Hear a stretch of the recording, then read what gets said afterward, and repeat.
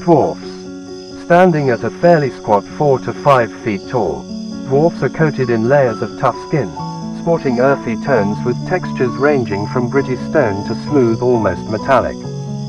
while being covered in sensitive white hairs all over that they use to feel their surroundings instead of the near useless eyes they have. This is due to many dwarfs living in advanced subterranean settlements, connected via a series of complex tunnels, with the ones above ground usually deciding to live a nocturnal lifestyle due to their underground origin, leading to the deterioration of their eyes, making them near useless. This is reflected in their fashion, with dwarves almost always wearing some sort of eye covering in the day, be it sunglasses or veils, to protect their sensitive eyes, which has led to the widespread belief that dwarfs lack eyes, and the myth that all dwarfs have beards no matter what. This stems from the fact that dwarfs have multiple sets of whiskers, since instead of sight they use their extremely developed sense of touch, assisted by the hair and whisker-like antenna to feel their surroundings,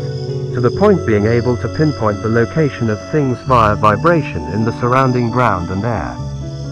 Though most would think being blind would inhibit the invention of advanced technology, it seems this has not stopped the dwarfs, in fact quite the opposite,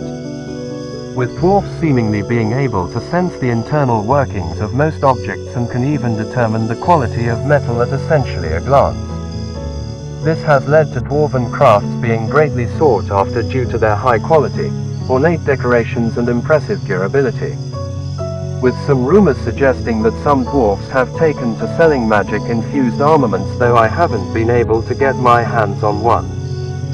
Though usually these dwarven crafts have to be custom-made, as despite their small stature they're deceptively strong, with a complex muscular system making use of contraction and hydraulics,